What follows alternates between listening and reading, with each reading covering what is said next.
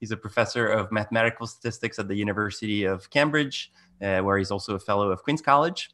So you probably know him for his awarded textbook on nonparametric statistics, where you can learn everything you want to learn about empirical processes and their use in statistical application, probably even more than what you want to know about them. Richard is an expert in nonparametric statistics, infinite dimensional statistics, and he's made a broad range of contribution within this field, including not only estimation, but also construction of confidence sets, nonparametric tests, etc. So he's also an expert at establishing frequentist guarantees for Bayesian methods in nonparametric statistics. So, for example, central result in that field is optimal rates of posterior concentration, and is recently been interested in statistical inverse problems, in particular the study of Bayesian methods in those inverse problems, where the goal is to invert, for example, a nonlinear PDE subject to noisy observations. And today he's going to talk about some computational aspects associated to this question. So take it away, Richard. Okay, thanks so much for the signature introduction. Let me just share screen here. Just a sec. Okay. Okay, it's a great pleasure to speak here. I hope, yeah, okay, so I will talk about some recent problems, progress and understanding and problems that have to do with a Bayesian approach to a class of statistical inference problems that arise with partial differential equations, and where some sort of Bayesian methods have been actually quite popular in the recent past. Really, to start out with, we just have a kind of regression problem. So I will start to talk about a concrete PDE example probably in the second half of the talk, but for the moment, really in some sense, it's just a nonlinear regression model. So you have sort of yi, xi data, response and design variables, where the xi typically are sort of a discretization of a multidimensional domain or manifold. And then you just have a usual regression equation, which here we just assume Gaussian noise. And so somehow it's just a regression model where the particular regression function that you have depends on the parameter theta that you're interested in a nonlinear way. And the nonlinearity is described by a partial differential equation. As I've said, we'll look at some examples later, but for the moment, really, that's just a nonlinear regression model. A terminology that you find in this inverse problems crowd often is that they speak of a so-called forward map, which really is nothing else than another word for the parameterization of the regression model that you have. So statisticians might want to write G sub theta, where theta is sort of the index of your regression function. They prefer to explicitly acknowledge sort of the mapping that sends the parameter that you want to make inference on into the regression function that you can observe. And typically in these PDE settings, the theta space would be some function space, so it would be infinite dimensional, but in implementation, you make a discretization that can typically be quite high dimensional. So we should think of the parameter space here somehow as a high dimensional Euclidean space that parameterizes a set of functions. And this map G somehow is really a nonlinear map that sends theta into a solution of a partial differential equation. We'll see examples later, but that's sort of the general setting. And we want to make inference in this model on the parameter theta based on the regression data. Okay, so just to briefly sort of, this is problems of this kind occur throughout all of applied mathematics. The PDEs that pop up can actually be very complex. But for the theory, at least, and also sort of conceptually, there are sort of some basic PDE examples that one can look at. Maybe classical ones come from elliptic PDEs. You might have heard about the Calderon problem and electric impedance tomography, which is sort of basically what you do when you do what is on this picture on the bottom left. There's also this whole paradigm of X-ray transforms, where you sort of shoot rays through a medium and try to non-invasively image what is inside. In this context, there is an explicit connection to transport PDEs. And then, of course, in a lot of the data assimilation problems and other atmospherical science, weather forecasting, you typically are concerned with some time evolution equations. and we'll mostly stick for the theory that I will talk here about to elliptic PDEs, but the ideas that I will present somehow do generalize to other PDEs in principle.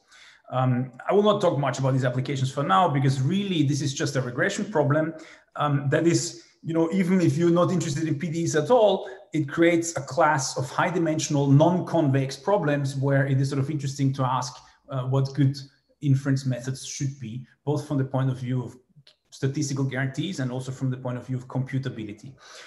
Sort of the first, maybe naive off-the-shelf thing that you could try to do is to just try to minimize some fit.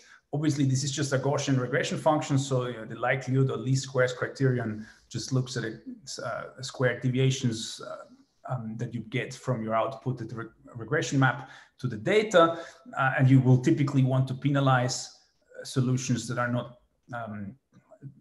parsimonious enough, so you want to avoid over-parameterization. So you could try to minimize a penalized least squares criterion like this one. In the very classical setting, you might just consider a very basic penalty that, if theta is a function, you might look at some kind of norm that measures in L2 the size of the derivatives, like a Sobolev norm, or if it's a vector, you could take some ellipsoidal L2 sort of structure that penalizes. You could do a lot of other penalties. But the fundamental problem, even though somehow this penalty here is sort of nice and convex, when the map G that pops up in the PDE example is nonlinear, then you're really dealing with a non-convex criterion function here. And somehow, if you want to run this in a high-dimensional setting, you don't really know whether you can find optimizers, because obviously, this surface, it's multidimensional, but it could look like something like this. And if you do an iterative method to try to find an optimizer, you might just get stuck somewhere in a local optimal. Yeah. So, I don't have to explain this to you guys, I'm sure, but that's sort of why these problems are, somehow interesting to study in the sort of contemporary data science. Okay, so people in applied mathematics, of course, these PDE applications pop up all over engineering, science, physics. So this is not something that we've decided to study as the first people. In fact, this has been studied at least for 40, 50 years systematically, also in a statistical context. And there has been a very successful and popular approach that tries to somehow avoid the use of optimization-based methods, which is has been actually around also for already at least 20 years, but which has been popularized in a paper by Andrew Stewart in Acta Numerica. Andrew is in Caltech now in computational mathematics, has made himself quite a name also for this approach, where you somehow try to draw from a more general class of algorithms, specifically MCMC algorithms. We'll get to this in a moment. But the idea initially is to sort of take a Bayesian view that this parameter theta that you have, well, it might be high or infinite dimensional. So you might put some Gaussian process prior, possibly a discretization of it in high dimensions, as your prior measure. And then you just use the typical Bayesian recipe to compute the posterior distribution, which of course, it's just base formula. So you get a reweighted version of the likelihood. And, this prior in high dimensions can typically sort of just, it's just basically multiplying by this Gaussian potential here. Yeah. So that is what you would do. If you were to now take this literally, initially, you wouldn't do anything new. If you then would try to, for instance, find the maximum a posteriori estimate, so the point theta that looks most likely in the support of the posterior, you would be back precisely in the optimization problem from before, where the penalty choice that you have picked somehow is propagated by the prior choice. So of course, then if you're not convex, you can again not find this optimizer. But if you have the interpretation of the Bayesian method, you can of course resort to other point estimates that you extract from this posterior surface, not just the mode, but you could try to take sort of smoother statistics, such as, for instance, just the average, the posterior mean, which is just the integral, the mean vector of your high dimensional posterior surface. And if you want to compute this, you can indeed draw from a different algorithmic toolbox, which are not optimization-based methods, but MCMC averages. Yeah? Well, I'll try to discuss a little bit what kind of guarantees for this approach one can give. Let me first, however, address sort of two popular approaches that people use in inverse problems to compute such posterior means or quantiles by MCMC. So the target really is to sample from a Gibbs type measure, which up to normalization is basically this exponentiated log likelihood function, and then you sort of subtract this quadratic penalty here. And one of the appeals of the methods why these things have been particularly popular in PDE inverse problems is that the algorithms that I will write down for you now never require the specification or numerical evaluation of the inverse map, which for PDE examples often is much more difficult to compute or even impossible to compute, whereas the forward map typically is somehow solving a elliptic PDE or something like this numerically, which people can do. Yeah. So one of the attractive features here is that you do not have to solve the inverse problem analytically before you run the algorithm, because the algorithm only relies on evaluation of the map G. So let's see how this works in practice. I will run you through two examples. Can I ask you a quick question? Just to be clear, this is also a feature of penalized least squares, right? Absolutely. Yeah. Okay, thank you. I mean, yeah, no, that's absolutely right. Yeah, but it is somehow, yeah. Okay, fair enough. So okay, so here's one algorithm, like a vanilla algorithm, which is maybe somehow very basic, but it already gives a concept proof on what you can do. Sometimes called PCN algorithm. Let me not dig into the history of that. This is, if you want to implement this, you do kind of a Gaussian random walk across your parameter space. And that is, you know, for this, you just initialize somewhere and then you draw a Gaussian proposal. So drawing a Gaussian is not too expensive. And then you compute the proposal. Of course, here you wouldn't be doing anything that has to do with the data. You just do a Gaussian random walk jumping around. But then you accept the proposal in a way that depends on the data. So it's like a Metropolis-Hastings adjustment of this Markov chain, where the way you accept the proposal or not is determined by a likelihood ratio test. So you compare the log likelihood function of the proposal to the previous, to the log likelihood at the previous point. If you increase the log likelihood, you're always going to have something that is greater than or equal to 0. So the exponential will be greater than 1. So you always accept it. So if you kind of find a point that is proposed that is more likely, you will always accept it.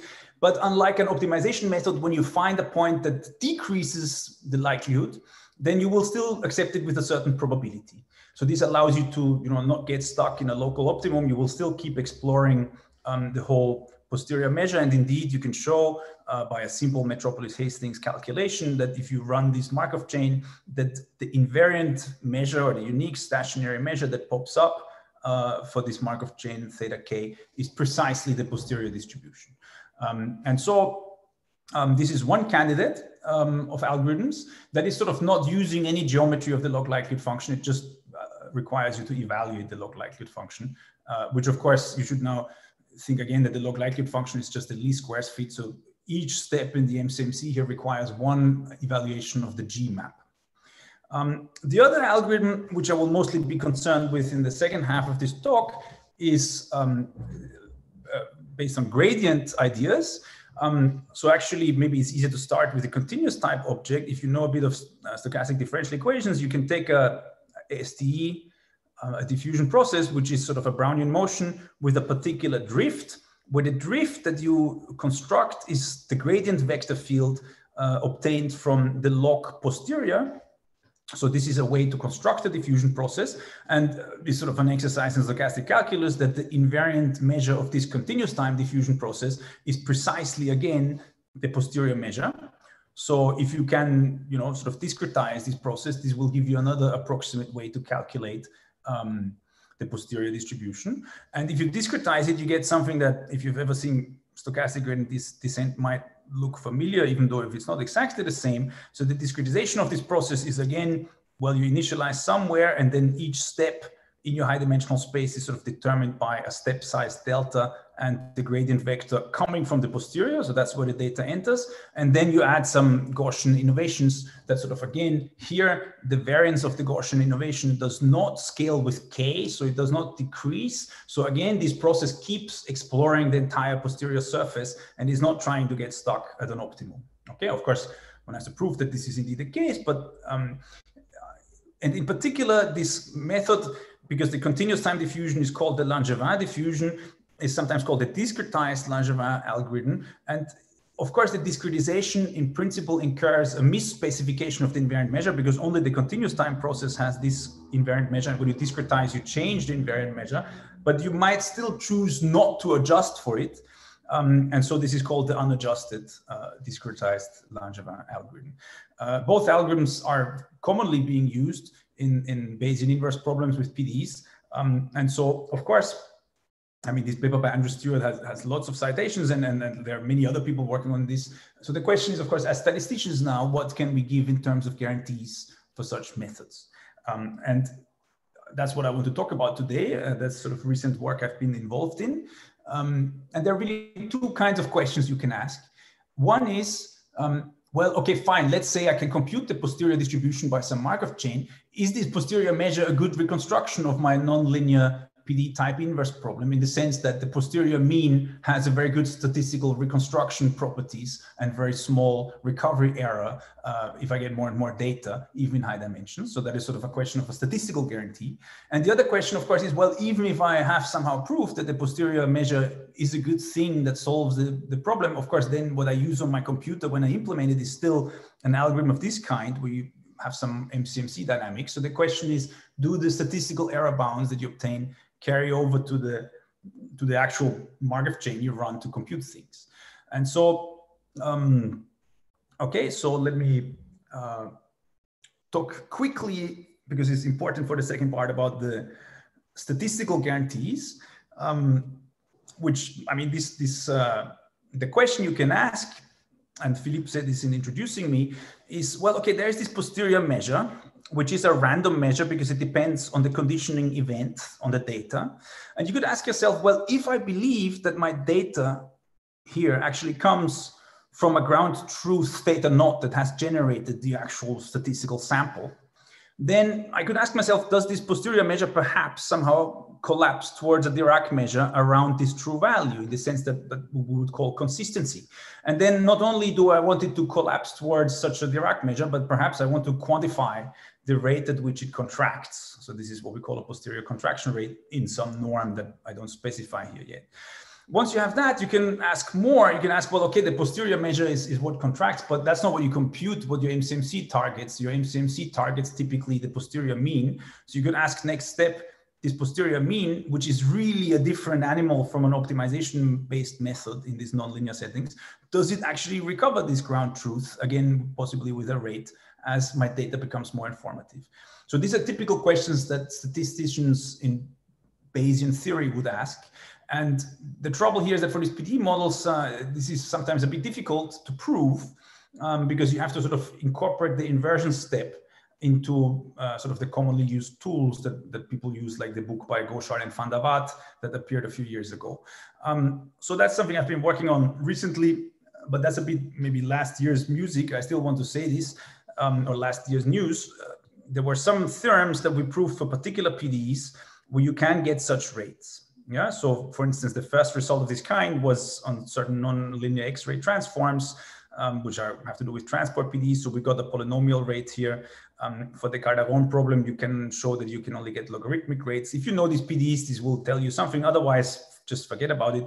You kind of get rates that are reflecting maybe non-parametric rates that you would expect in inverse problems.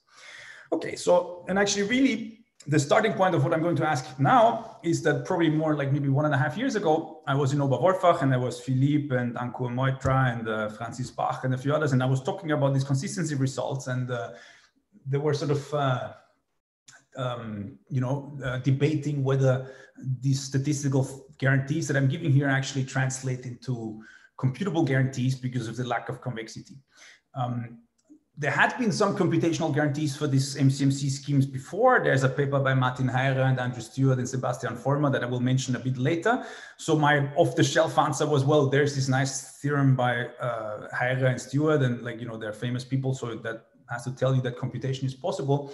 But then on second time looking at it, I realized that in particular in these high information asymptotics, when n goes to infinity, one has to be careful in claiming that things are actually computable. And so now 1.5 years later, I can maybe give a more satisfactory answer. So really the question we're trying to ask here is, if I run my MCMC scheme, and not just the theoretical posterior measure, can I say something about the recovery? So for instance, can I prove statistical consistency, not for the posterior mean, but for the actual ergodic sample average that my MCMC outputs to you? And there are some results that we obtained, which are on the archive. This is jointly with my PhD student, Sven Wang, who has just completed his PhD and is actually moving to MIT this winter to your department. So make good use of him. He's extremely clever. And so there's another kind of guarantees about credible sets, confidence sets, which I do not have the time to talk about today. So I want to dive right into the problem of what we can say about computational guarantees in this non-convex, or in the language of the posterior measure, non-log concave case. Okay, so I will give you again initially some general results where the forward map G is not specified, and then at the end I will try to talk you through a concrete PDE for which we can actually prove everything and make things work. But the main ideas are not necessarily specific to this particular PDE and could even be useful outside of PDE settings. Yeah? And let me again say, so we have a measure we're trying to sample from that is high dimensional. There is a Gaussian potential, so the lack of its log concavity does not arise from the penalty from the prior, but it comes really from the likelihood from this term here, because again, let me recall that the G of theta map is nonlinear. And so the question is it possible to actually generate reliable samples from this measure, or compute with reasonable computational cost this posterior measure? And of course, I can't evaluate ln theta and that. So in a way, the proportionality constant, as always in Bayesian methods, is sort of the issue that I have to compute a d-dimensional integral of that function. Can I ask a quick question, Richard? Sure. So here you're going to, so the question about, say, posterior concentration, you're going to abstract out at this point. It's just going to be, I have a posterior and I'm trying to sample from it and compute the posterior expectation. Well, initially, yes, but we will see in proving that things are computable, we will need to use frequentist statistical properties of posterior measures, crucially. Okay. So the consistency results that I used before somehow then are used in the proof to show that these posterior measures don't look as they might look in the worst case for a given data set, but that for average data sets, they actually have much more favorable properties. So there's a deep connection behind it, but a priori now, the question is just, can I sample from this thing? Thanks. Small question. Okay. Just about the choice of the prior. Maybe this is something I missed in the beginning, but how is the prior chosen, and what sort of priors are we talking about here? Okay, yeah, good point. So typically theta would be an infinite dimensional parameter or possibly high dimensional discretized. What people following Andrew Stewart like to do is to take a Gaussian process prior, for instance, a Matern process prior, where you would think of this reproducing kernel Hilbert space norm that you get here just as a standard Sobolev norm. So this would be Gaussian random fields on your domain or manifold that have a certain, well, that they might be stationary and that they have a covariance function that in the Frey domain is related to polynomial decay. So this is something that people like to use. For the theory that follows now, it's only important that this is a log concave thing, really. But in applications, if you look at my papers, we reference the applied people, they like to use Gaussian process priors where the covariance somehow has to do with the eigenfunctions of the Laplacian on the domain on which they are working. So I guess I have a couple of questions. I mean, I think probably you're going to answer some of them, but I mean, I guess these are just things that are sort of on my mind at this juncture. So first of all, so presumably if you're going to get certain types of guarantees for this mixing time, then, you will be able to get plain vanilla optimization guarantees, I mean, through some procedure. But, one of the things I'm sort of wondering, I mean, I'm sure you'll address it, but is the effectiveness of the balance, because a lot of these things, they're quite subtle in terms of what they stipulate about how n and d go to infinity, in terms of, the relative order in which you choose them to infinity, and also how some of the bounds are effective or ineffective with those parameters. The other thing that I'm, I guess, conceptually confused by is, so you made this point that the forward map, you don't need to compute the inverse, it need not exist. So, I mean, usually when I think about forwards maps when they don't exist, the posterior doesn't have, some nice concentration necessarily, because, you get these like equivalent solutions in terms of the likelihood, and you could have like super bad metastability properties on the paths that connect them. Yeah, should I answer, or do you have another one? No, I mean, you can answer anytime. I think the first question, I'll give you some rigorous theorems about the scaling in D and N and so on later. So let's maybe take this question later, because I will address explicitly how everything goes to infinity in the mixing time and so on. For the second question, that's a valid point. I didn't mean to say that the inverse doesn't exist. So typically, indeed, as you say, is correct. For the theorems that I will prove, you will need a quantitative amount of injectivity of the forward map. So the inverse does exist in principle. But what I meant is that the algorithm doesn't require to numerically evaluate the inverse map. This is often numerically difficult because, for instance, for the Calderon problem, this is a famous paper in the Annals of Mathematics that shows injectivity, but that doesn't tell you that you know how to give a reconstruction formula. So these algorithms are quite popular, therefore, in applications because they do not require you to ever think about proving an inversion formula. It's one of the worrying aspects of the fact that you can run the MCMC in principle, even in settings when the forward map is not injective. Yep. So the algorithm, you can write it down, it will not require you to be injective, which tells you that you cannot trust these algorithms without some analysis. But that's exactly the analysis that I will try to pursue. Right, but and partially, I mean, also it depends a bit on like how one measures quantitative injectivity, because sometimes the proofs for injectivity in the PDE things are actually like pretty ineffective in terms of the dimension. So partially there like can sometimes be like a rubber meets the road issue about So I mean, if you go to these three papers here, we prove a stability estimate for these nonlinear X-ray transforms. I mean, this is published in SUPAM, so the PD people found it sufficiently interesting, and there was some work to do. Half of the paper is giving a good high-dimensionally robust stability estimate. In the Calderon problem, these are classical pure math results, these stability estimates, and here in this other example, we also do it in the paper. So yes, I agree. You need to give a rigorous notion of quantitative stability of the forward map to prove anything at all. I agree. And this will factor into what I will show you in terms of theorems in the proofs. Okay, but it's perfectly, absolutely correct what you say. There is no off-the-shelf general guarantee that you can deduce from what I'm saying here. If you have a concrete PDE, you will have to study its quantitative injectivity properties carefully. And if you succeed in proving something, then there could be some guarantees, but there's no general guarantee. Okay, so the question again is, now we have this posterior measure and we want to generate samples that look like this distribution. And then ideally you want to often compute functionals, like maybe where H is some Lipschitz functional on the high dimensional parameter space. So like an average, or, a posterior mean vector, which is also an integral.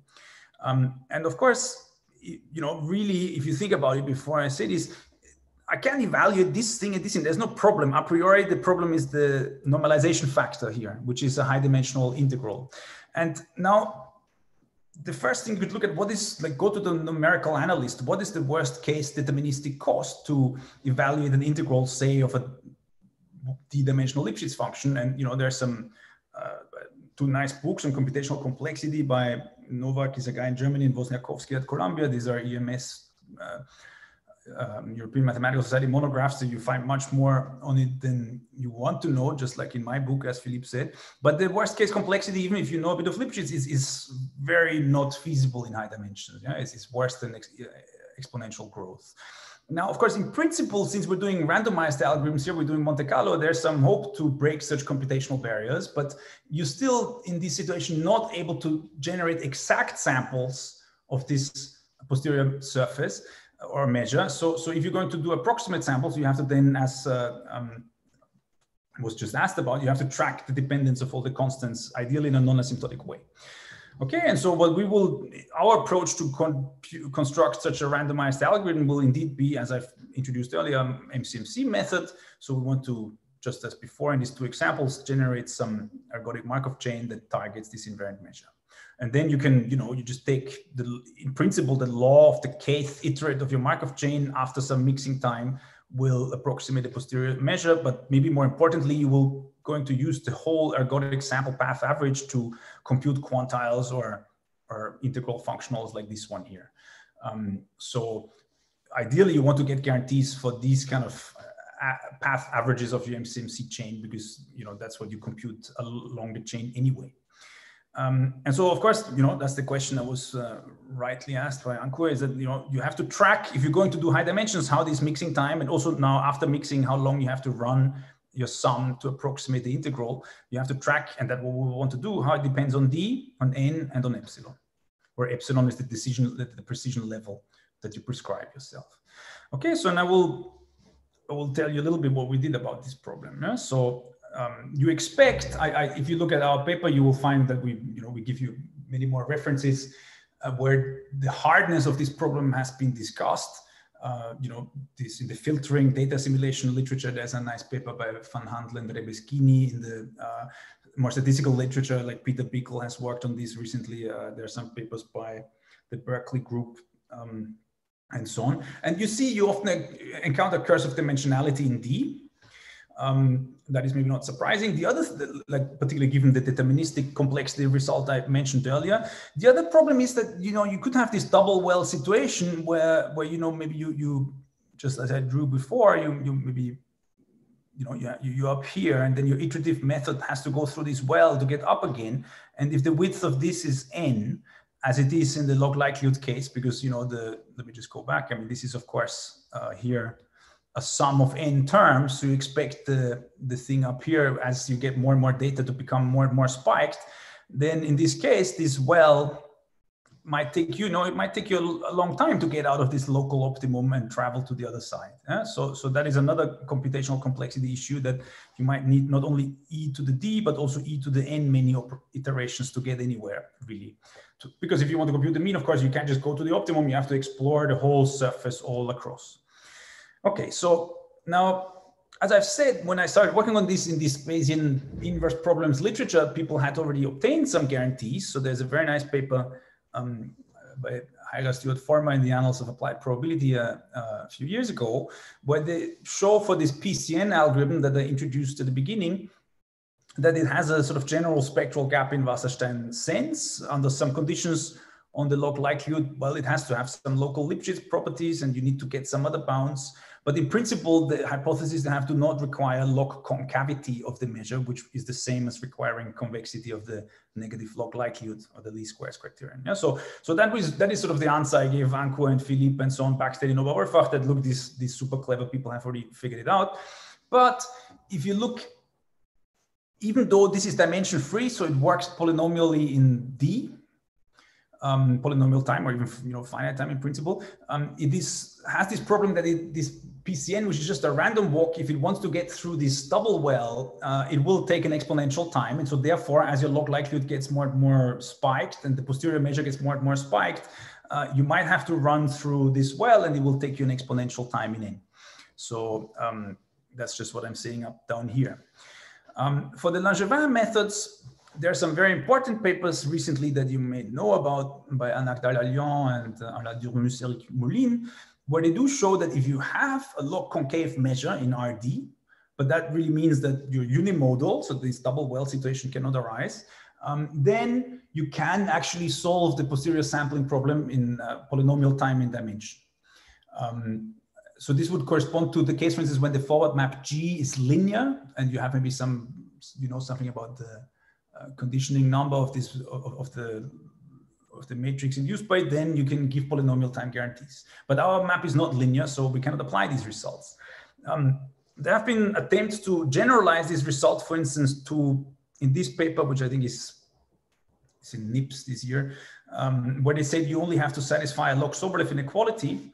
Now, of course, if you look at my measure, you can, in these PD settings, sorry to go back here, so you could think of this as a Gaussian measure which satisfies a log Sobolev inequality, and then you perturb it by something. And in fact, in these PD examples, the forward map often is uniformly bounded. So you could view it as a bounded perturbation of a measure that satisfies a log Sobolev inequality, which is sometimes, there's this Holly-Struck argument, which is, not difficult to prove actually, that then you also have a log Sobolev inequality. But the log Sobolev constant scales like e to the subnorm bound for this thing. And this is again growing like exponential in n. So this Holly-Struck bound will not give you, it gives you something, but again, it gives you mixing times that will grow exponentially in n. So both the PCN from this paper and also this approach will produce such issues. So the question is, can I break this exponential versus polynomial time barrier, both in dimension and in n simultaneously, which will tell us that we can solve such nonlinear inverse problems, even in the case when the signal is strong compared to the noise. And I will tell you some interesting things that I learned trying to answer these questions that Philippe and others asked me back then. That yes, indeed you can, but you need to obviously introduce some more structure, because otherwise you would probably be kind of disproving P versus NP. And so there are three ideas, and I'll try to talk you through all of them. One is that these PD models often give you some local curvature. So there is something that you could think of locally log concave, which I will explain what the conditions are on the forward map G that you need to leverage that. The second is concentration of measure arguments that will kind of bound high dimensional condition numbers.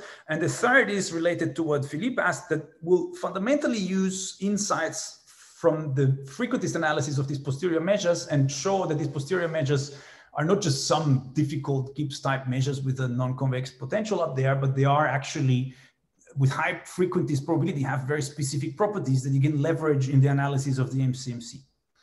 Okay, so that's sort of the program. But let's go slow. Let's first look at the curvature problem, and let's look why, when the G map is nonlinear, you do not have local convexity, or even, certainly not global and not even local. So let's say the likelihood just for one observation, when n is equal to 1, then if you want to, for instance, show that it has some local curvature, you're looking at the negative Hessian of the thing. Yeah, so that's what we have here.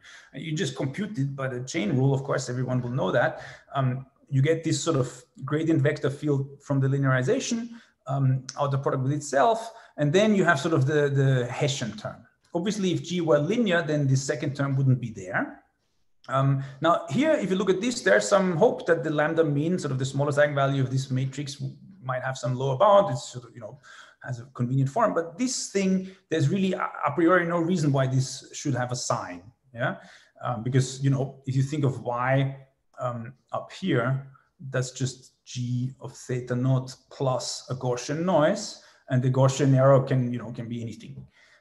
So that is kind of what causes your trouble. And in these PD maps, they are implicitly given, so you can't really say anything about what this Hessian here is. And actually for these PD maps, typically even this Hessian, even without the sign in front, will not be positive definite. But now, Richard, are you thinking about this in expectation? I mean, I got confused by your remark that you can hope that this rank 1 matrix has a lower bound on its eigenvalues. Well, are you thinking about the expectation of this matrix?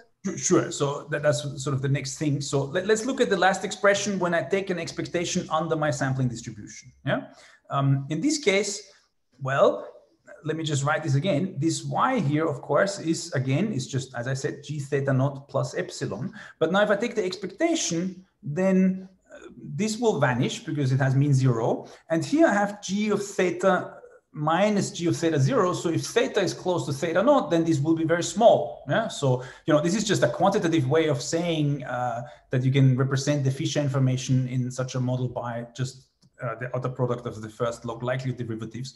But if you haven't seen Fisher information, then this is just a direct way to see that. So in particular, at the true point, when I evaluate everything at theta 0, I do get basically a quadratic form like that, plus an error that should be small for points theta that are close to theta 0. So in a small neighborhood of theta, if I have what I would call a stability estimate for the linearization over here, in the sense that this scales roughly like the Euclidean norm of v squared, then I would get some average under the sampling distribution local curvature. Okay, I don't think this is very original really. It's just a quantitative way of understanding that you can express second order information near the true value in a statistical model exclusively just through the Fisher information. So let us suppose, therefore, that our model has such a stability estimate at the linearization level and make this a hypothesis. I will show how to check this in a PD example, so that in a whole neighborhood of theta naught, not just at the true point, but by regularity or continuity, this should propagate at least into a small neighborhood. I can actually lower bound on average, not for the given data, but on average, this conditioning number. Okay, so that's a hypothesis, and I will verify it for some PD models later. Richard, this like quantitative injectivity you were debating with Encore, is that this kind of stuff? No, because that's a very good question. So this would be at the level of just G. So to get the global consistency, you need stability of the nonlinear forward map, whereas here I need stability just for the linearization. So the gradient, yeah. So if you want, yeah. So I mean, for global, you're going to say something like that. Let me write this here, like that theta minus theta 0 or something like this is less than or equal up to constants g of theta minus g of theta 0. Yeah? So you can kind of control the distance on the parameter by the implied distance on the forward level. But this doesn't involve gradients, whereas here, in order to get curvature, I need a stability estimate just for the gradient of g near the true value. Okay, so I'll show you how to prove this in a PD example in a moment. So this is something you can check even in high dimensions on genuine high dimensional neighborhoods. Okay, and then you can use concentration of measure and say, well, this is just an average property, but it does extend by, empirical process theory and chaining and things like that, like, concentration of measure tools, say, from Tarragon's book or from my book, to the actual data log likelihood, to the Hessian of that. So we show that if you have this hypothesis, then for high dimensional models, so where D can now grow polynomially in N for some B that I could tell you what it is, but it doesn't really matter now. For such a scaling, I can actually carry over the lower bound on the Hessian of the negative expected log likelihood to a small neighborhood on the empirical level. So that tells me with high probability, the log likelihood locally near the true point has some curvature under the condition. And that's, empirical process theory. But now let's wait for a second. So here's the idea really. What I've just told you is a property that most statistical models should have, that near the true value, because then the Fisher information sort of simplifies to just first order information. If you have the stability of the gradient of the forward map, then locally near the true point, you will have curvature. That is, once the Fisher information has some invertibility properties at the true value, you can expect that to be the truth. This has nothing to do with linear or non-linear. This is something that we might expect. But then the posterior consistency theorem will tell you, well, that's not just some area where it's log concave, it's actually where it puts almost all its mass. That's what the frequentists prove you. Yeah, so the frequentists tell you, well, this measure might be anything, but actually it puts almost all of its mass precisely in the region where it is log concave. So perhaps what is outside doesn't really matter that much. Yeah, I mean, of course, you have to make this quantitative in a high dimensional setting, but I think that's really the insight, that when you sample from a posterior measure, it's not just some Gibbs type measure. It is something that has local curvature and puts most of its mass precisely where it has curvature. And then you can try to leverage that from the MCMC point of view. Okay, so of course, this is only working if we can initialize, if I can find this region, because I don't know where theta naught is. Yeah, so if I want to run my algorithm only in the area where I have curvature, then I need to be able to initialize. For the example I have, we prove initialization is possible. Whether you can do warm or cold initialization in MCMC is yet another topic that could take another half hour to discuss. So we'll for now assume that you can initialize. I'm happy to discuss this if there's time at the end. Okay. So now the idea would be to adapt the ideas on Langevin type algorithms that exploit local curvature, global curvature to a sort of localized argument. Okay, and so you have to start to look at a concrete example at some point if you're trying to do high dimensions. So here's the example we looked at, an example from PDs, a genuine nonlinear PD example with the Schrödinger equation. Yeah, so this you have a boundary value problem, you have some domain or manifold, and then you look at the sort of Laplace equation perturbed by a potential f, where sort of f is the Schrödinger potential that you're trying to infer from observations of your PD. Yeah? So you see the f will ultimately be the theta, but I still need to parameterize it.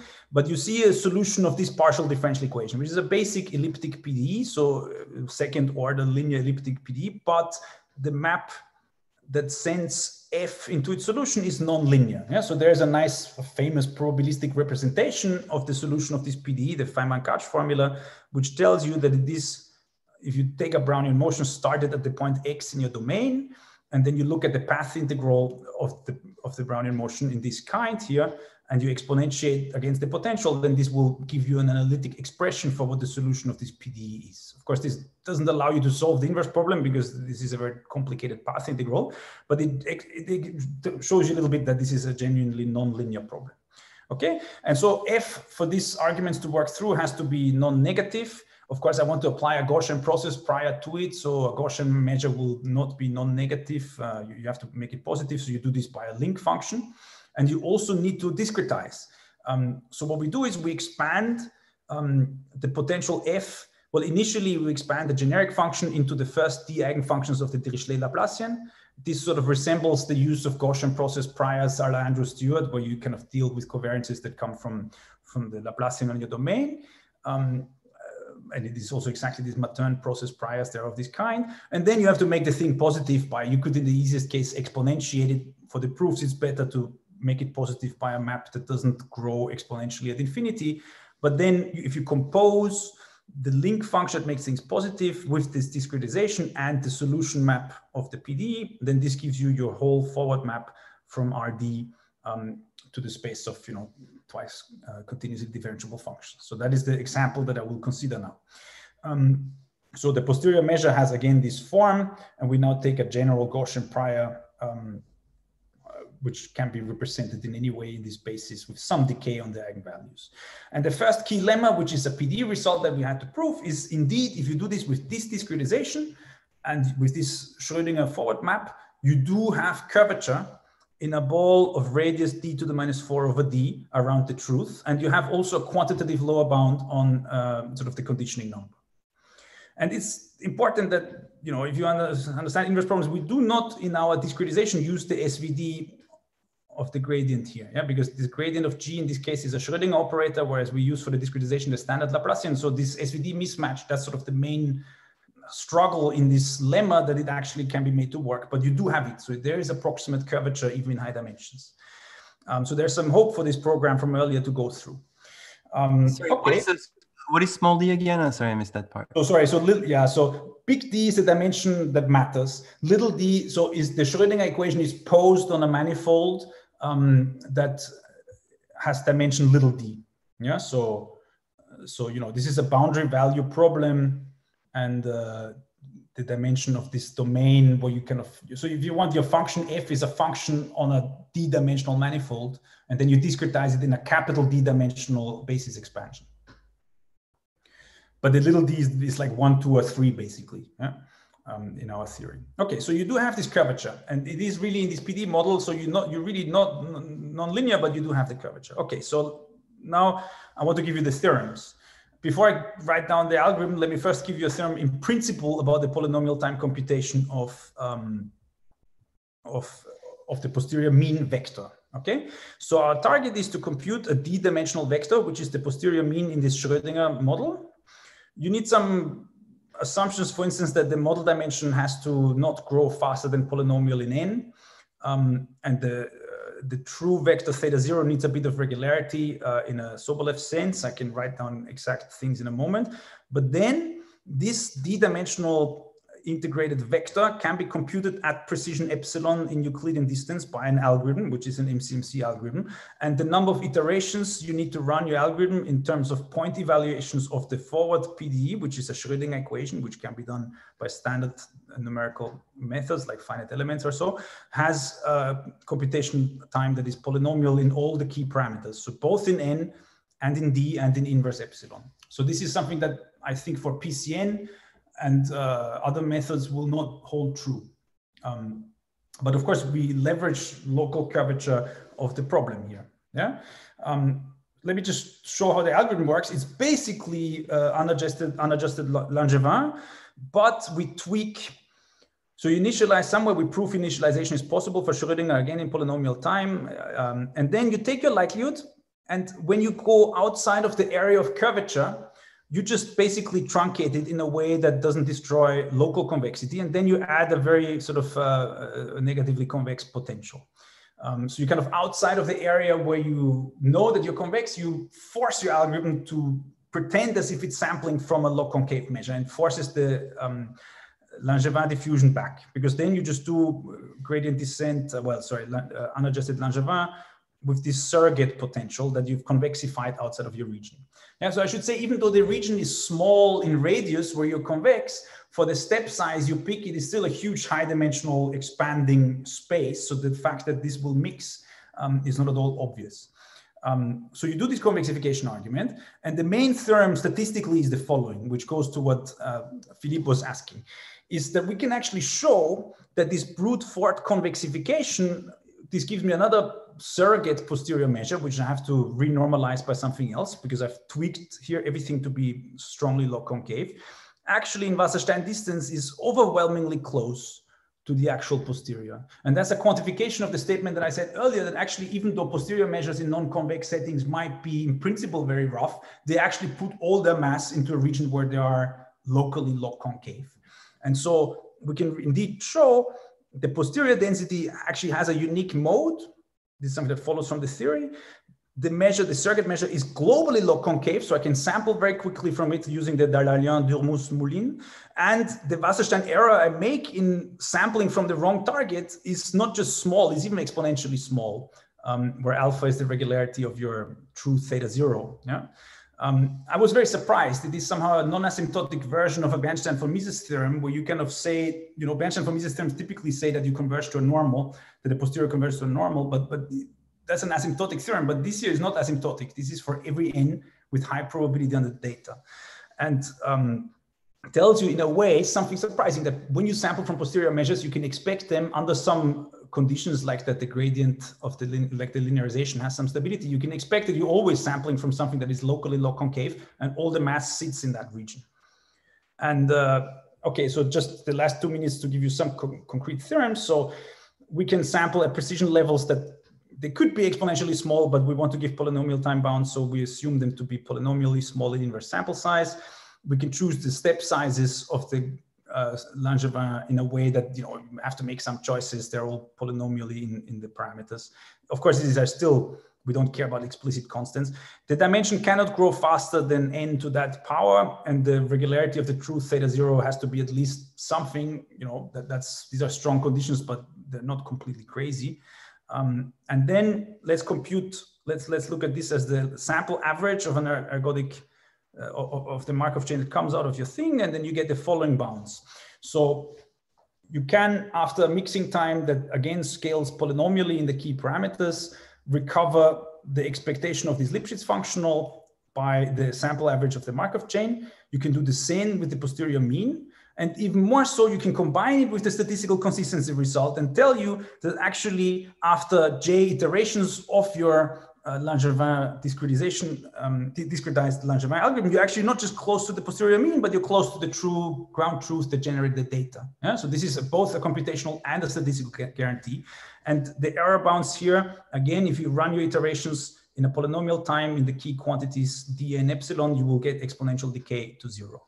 And we also have a mixing time bound for the actual laws of the d-dimensional posterior measures, again, with the polynomial explicit in all these parameters, mixing time. And if you want this based on a proof of a spectral gap of this size. So just to wrap up, I think the interesting bit here is, I mean, in the end, from an MCMC perspective, we mostly leverage these strong results about what you can do under convexity from Dahlalian, Durmus, and Moulin. But I think the main insight is to say that in a lot of situations, you shouldn't treat the posterior measure as a given the data deterministic object that you're trying to sample from, but you should realize that actually it has some very favorable properties expressed actually in local curvature. Okay, so I think the main thing I talked about here is the first paper here. If you're interested in these consistency results, which are really crucial in the quantitative proofs underlying this Wasserstein approximation, then you can check them out here. And this credible set confidence story that I didn't have the time to is in the last paper. Okay, that's all. Thank you. Thank you, Richard. All right, so okay, you can unmute yourself rather than typing long remarks. So if you have a question, maybe you can unmute yourself and ask it. If you cannot, just let me know in the chat. In the meantime, I have a question. So if I take any C3 function I'm going to be locally convex around the maximizer, right? Or locally concave around the maximizer. Right. So right. I mean, I can just and in a way, this is not related to the fact that this is the expectation is the KL, and the KL is like you have to make this additional assumption that things are actually strictly concave in this maximizer. So I guess the main question, and then I could just unfold everything, a condition on having a good initialization. So the question that I have is, can you tell us a bit more, like what does the initialization look like for the particular problem you have? And the other follow-up question is, if I start from this initialization, since I'm in the region of strong concavity of your log likelihood, can I just run gradient descent there and a gradient descent and just get to the map?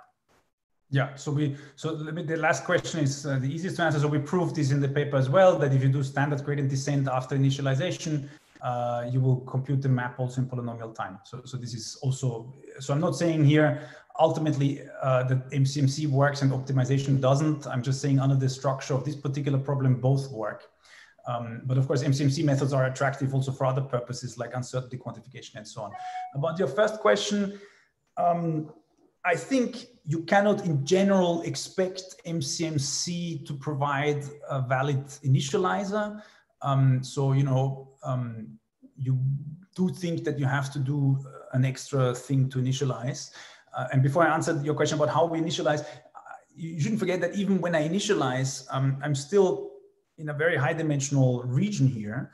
And the step size of the Langevin scheme compared to the radius of the ball in which I'm log concave is sort of very small. And so it will happen sometimes that the Langevin process gets out of this region of convexity.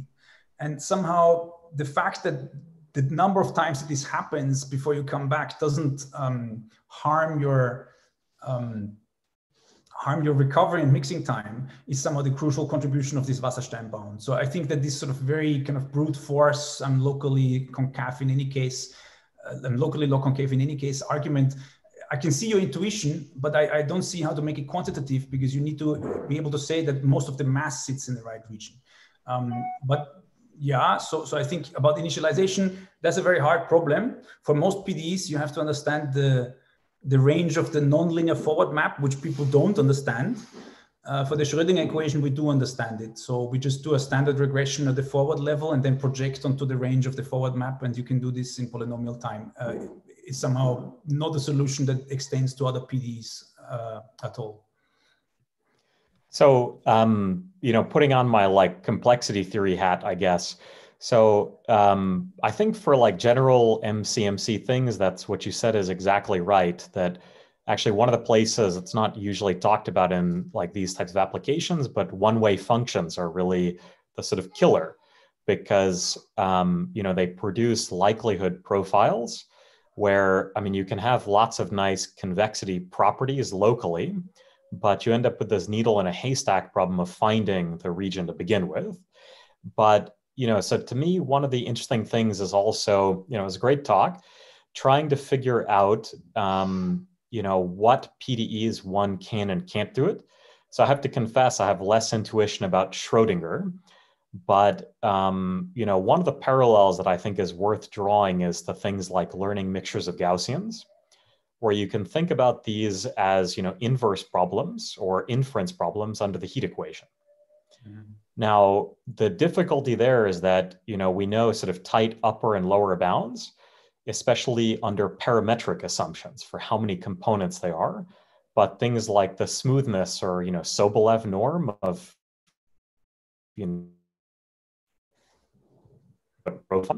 are not enough statistically to learn the parameters. So, what would be interesting is trying to test out, some of these things. I think, building general theory is great, but then for me, a lot of times I have concrete questions where then I try and, match if there's a gotcha or not.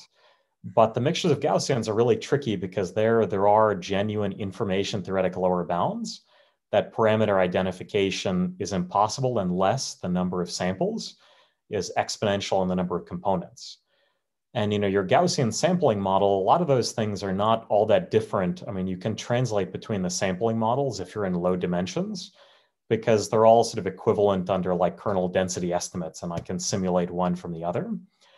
But, you know, my sense is that it would be a violation of the quantitative injectivity because, you know, even though you can uniquely look at the shape of a mixture of Gaussians if you had perfect knowledge, the lower bounds in terms of identifiability tell you some limitations to identifiability. But the other interesting thing is that there are questions in the space that are possible. So like it's not known that whether or not you can do proper density estimation in avoiding the exponential in k in the number of components. So even though, you know, like the, you know, your radius where the things are locally convex is this capital D to the, you know, minus something in little d, that's not such a big deal in those settings. But, you know, it would be interesting to see whether, you know, like how the different assumptions relate to these concrete questions. It's possible it's a difference in the Schrodinger versus heat equation for these things too, because the dissipation properties for Schrodinger are like wildly different in terms of like the PDE, you know, understanding the energy dissipation and stuff. Yeah, I mean, I think everything you say is absolutely right. I'm not saying that we have an absolutely general theory that will solve anything. In fact, most of the paper is trying to check all these things for Schrodinger equation. I mean, the Schrodinger equation is representative of a large class of inverse problems that pop up, like Laplacian plus potential. You can write a lot of inverse problems somehow in this way. So it does, I think, have a meaning in applications, but it is at the same time, from a PDE perspective, somehow a very favorable situation where everything works your way. And I'm in no way claiming that you expect the same favorable situation that you have for Schrodinger to extend to all sorts of other PDEs. In fact, I suspect for a lot of PDEs or like Gaussian mixture problems, you might not have enough stability for the linearization to prove what I just proved.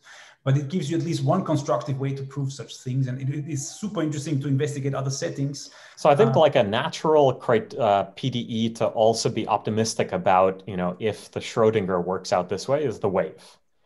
But, sure. You know, and like, but then you have like various like box wave equations and like higher dimensions too.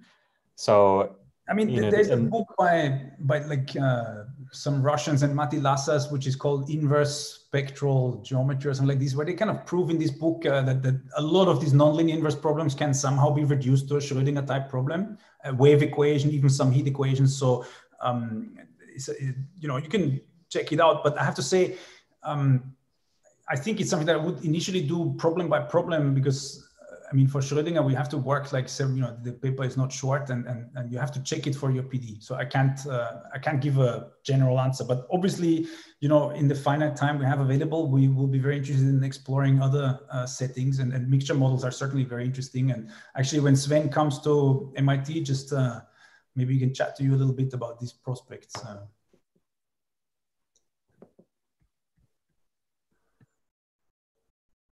Sorry, we're a bit over time, so I think it's time to probably wrap it up. Thank you very much, Richard, for a great talk and generating all these discussions.